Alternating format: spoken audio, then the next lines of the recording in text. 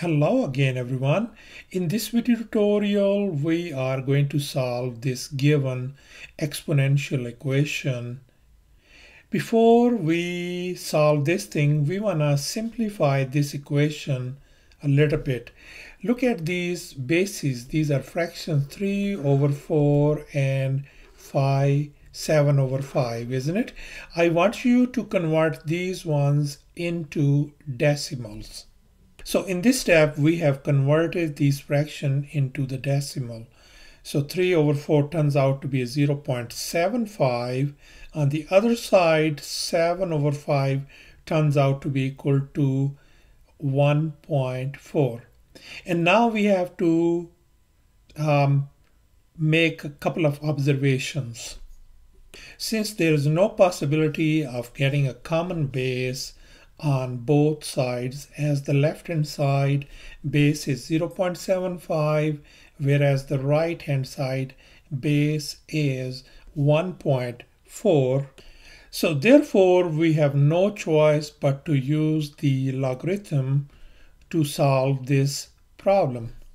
So let's go ahead and take a log on both sides. Put down log on the left hand side and put down log on the other side as well. So next we will be using this fact. So whenever you have a log of x and you have an exponent m, then you can bring this exponent up to the front. Okay, that's what I will be using the same fact over here.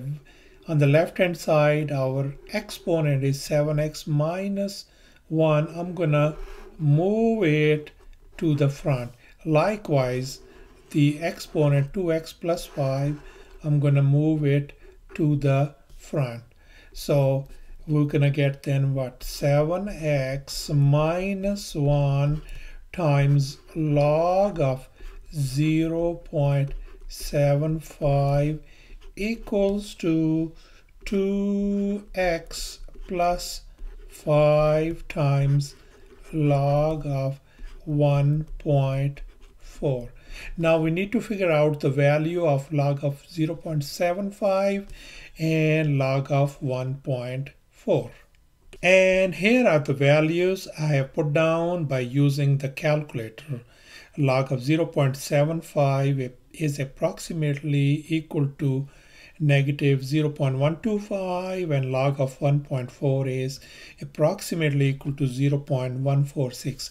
Let's go ahead and plug it in. So log of 0.75 is negative 0.125, and on this side log of 1.4 is approximately equal to 0.146.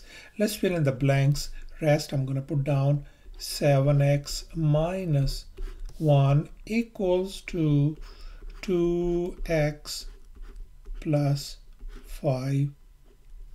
Now we're going to go ahead and distribute. We're going to multiply over here. So that's what I'm going to do. So let's be careful with this thing. When you multiply 7x times this number, that's going to give you negative 0.875x. Negative and negative become positive 0.125. And on the right hand side is going to be simply 0.292x plus 0.73. So far so good. Now the next thing what we're gonna do is we wanna move x's on one side and the constants on the other side to solve for x. So I'm gonna add 0.875 x on this side, and we're gonna add 0.875 x on this side as well. So this thing is gone. On the left hand side we ended up with 125 decimal 125, equals to, I want you to add this thing up. This turns out to be a 1.167x plus 0.73. Now I want you to subtract 0.73 from both sides. So this thing is gone. On the right hand side we still have 1.167x equal to, once you subtract this thing, that's going to give you negative 0.605. So far so good, 605. And now I want you to divide both sides by 1.167 to isolate x, and I want to do the same thing, 1.167. So pretty much this is gone. So we ended up x is approximately equal to, when you divide these one, it's gonna give you negative 0.52, and that is our solution.